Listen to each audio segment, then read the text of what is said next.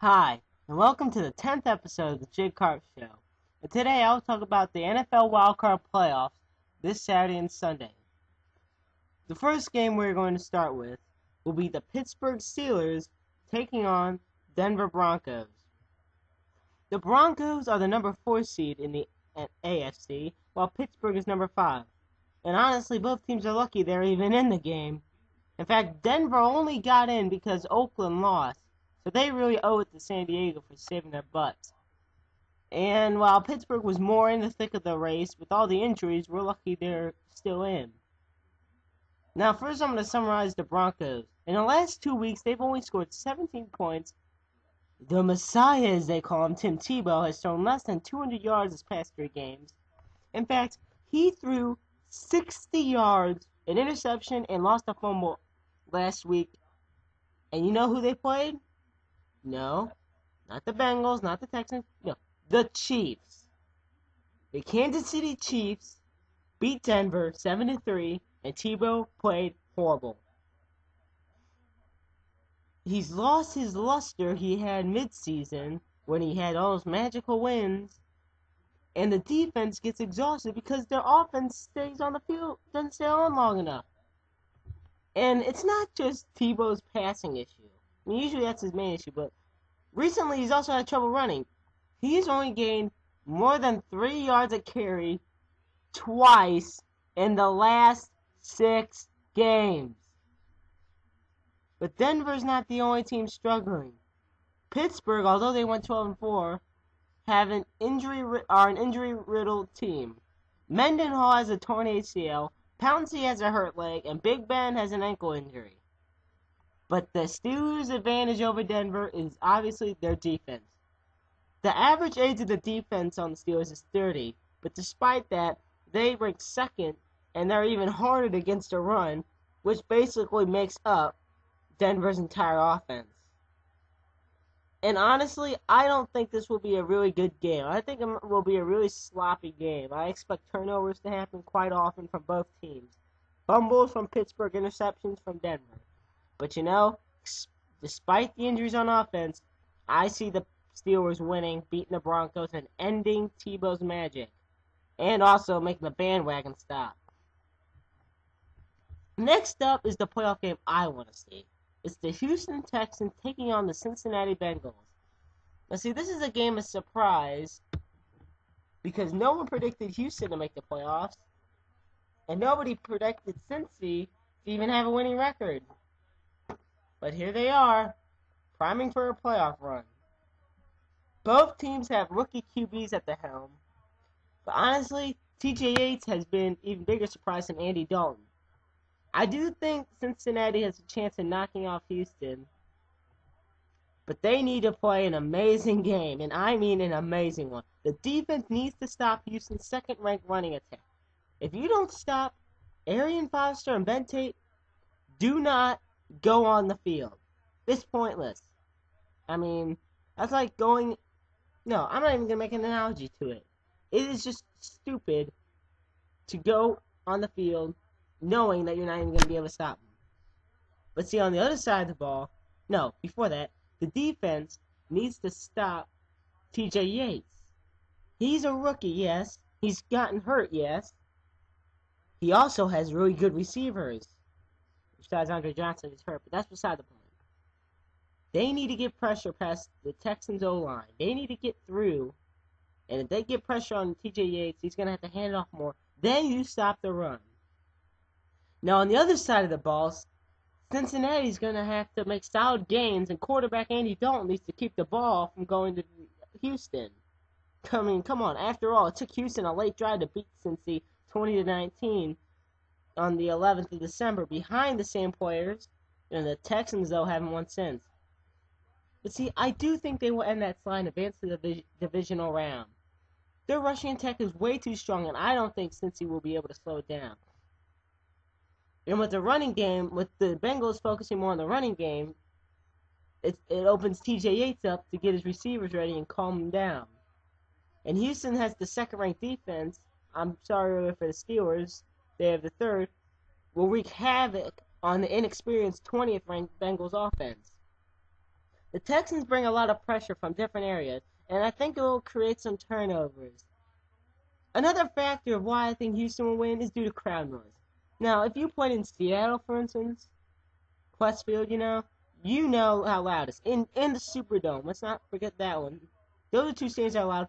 Reliance Stadium will be rocking with their first ever playoff game, and I think the crowd will raise the level of play from the Texans even higher. Both teams have explosive O's and underrated D's, but expect Houston to take advantage of playing at home and beat Cincy in what will be a close game in my opinion. Now we come to the Lions and the Saints. Personally, to me, I think it's the Lions' bad offense versus the Saints' horrid defense. Now, I have a friend who thinks the Saints' defense has gotten better, and they have to a certain extent. But Matthew Stafford is too inconsistent, and the Lions have no running game whatsoever. The Saints' D has a few playmakers, such as Will Smith and Darren Sharper, who, by the way, might add, is retiring after this season.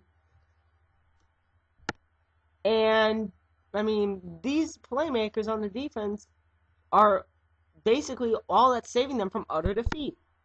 But, as you all know, it's Drew Brees in the offense that will be on fire at the Superdome, which is the hardest place to play, next to Seattle and Houston.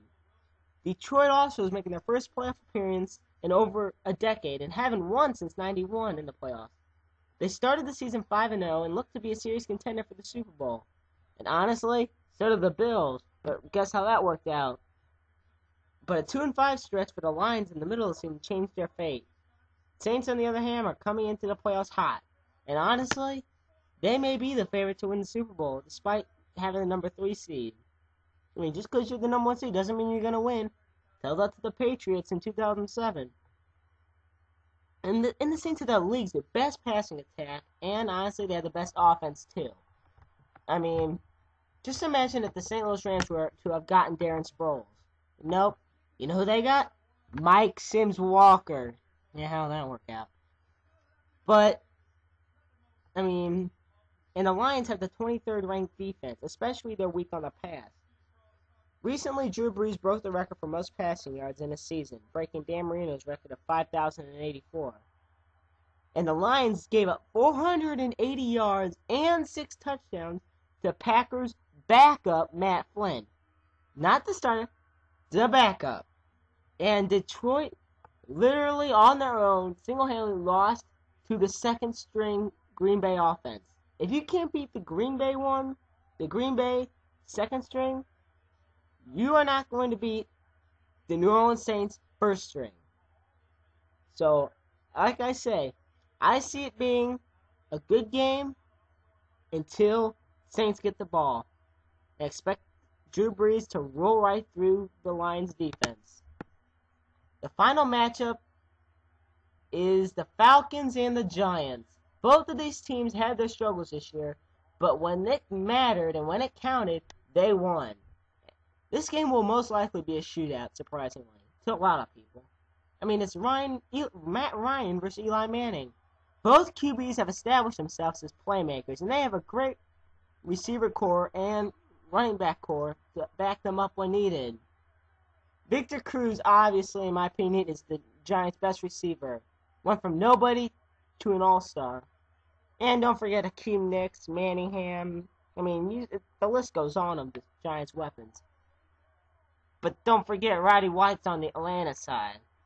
And as well as Julio Jones, Tony Gonzalez, who will come back next year, and even Michael Turner when he's on the passing game. Ryan and Manning both threw for 29 TDs this year, with Manning being only 67 yards shy of 5,000 yards. I think, though, the Giants' defense will get enough pressure on Matt Ryan and force some long situations for the Falcons. The Falcons' O-line has struggled to protect Ryan, and New York has 11 sacks combined the last 2 games. Even though it's against the Cowboys. So to summarize, my predictions for the Wild Card Weekend are the Texans over the Bengals, the Steelers over the Broncos, the Saints over the Lions, and the Giants over the Falcons. All these games will be interesting, and I guarantee none will be won easily. Not even the Saints-Lions game. Now, for those of you that don't know the schedules for these games, Saturday it will be the Bengals in Houston at 4:30 p.m. Eastern Time, and the night it will be the Saints and Lions at 8. Both will be on NBC. Then Sunday it will be the Falcons and the Giants on Fox at 1, and then at 4:30 on CBS it will be the Steelers and the Broncos. Now, I know this is a surprise. I didn't read any comments sent in to me, and I know it was a lot.